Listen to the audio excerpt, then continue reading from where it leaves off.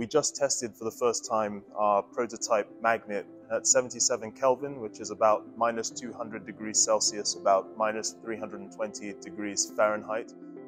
So the magnet is composed of two main components. One is a non-planar stainless steel plate with grooves on both sides of it. And then the active component is a copper tube containing HTS tapes, which is wound into those grooves. So the HTS cables that we use in our magnet are similar in design to technologies that have been developed, but the key difference here is that we have bent it into this non-planar shape.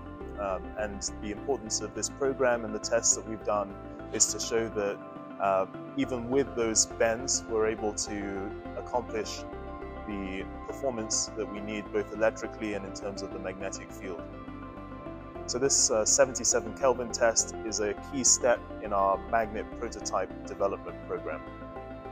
The magnet prototype program has shown that we have the technology, the manufacturing, the design, and the testing capabilities to demonstrate a key technology to make Stellarators a commercial reality.